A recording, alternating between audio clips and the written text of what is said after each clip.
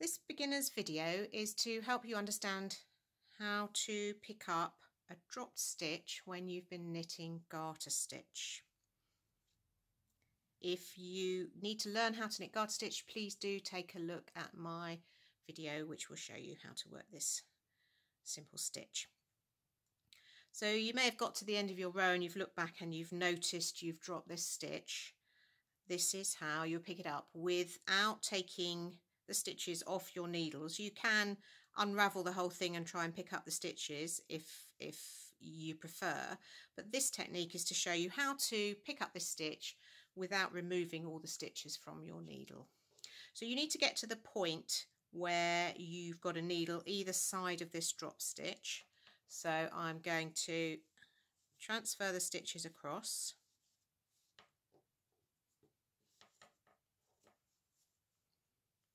until I get to the point where I can see my drop stitch in the middle of the two needles. And these strands here, we've got 4 of those strands. That's each of the rows that this stitch has dropped down. So we need to knit this stitch up again, up each of these strands to work up the rows. Now with garter stitch, you can see the stitch has this bump here, which is, we would knit this as a purl stitch, and then flat, which is the knit stitch, and this will alternate. So you take a look at the stitch that was last formed, the last stitch that's been formed. Now that's a bump, so that's a purl. So we need to knit this strand, knit this stitch with this strand as a knit stitch, because we need it to be flat. It's flat in between each of the bumps. So you take the stitch and you put it on your left needle and you pick up that bottom strand, the row that's come undone, and you're going to put the stitch over the top of the strand, and that's your knit stitch made. Now we've got this flat stitch on here, this knit stitch. We need to actually work a purl stitch for the next row that we're going to make.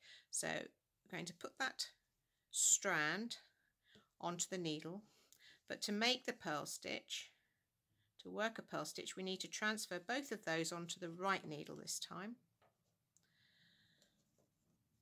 If you pop the strand just to the left hand side of your stitch and go into the stitch, and you need to pull the stitch over the strand, and that gives you that little bumpy bar. That's the purl.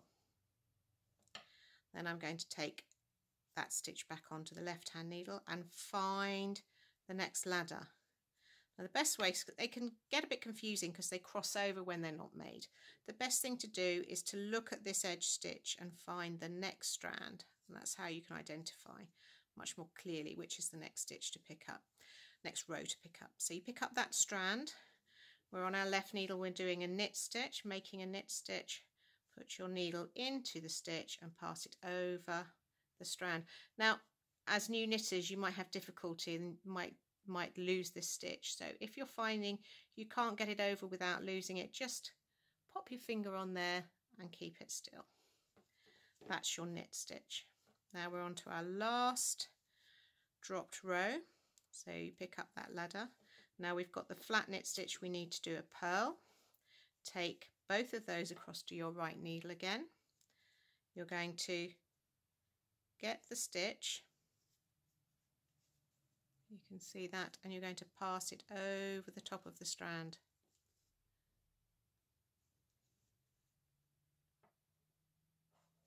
And that's your purl stitch. So that's your stitches made again. Now you need to transfer all the stitches again back onto this needle to get back to your yarn to carry on knitting. So you put your needle into here, take it across,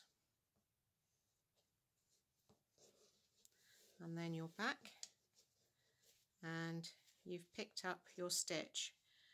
Your stitches, your rows. So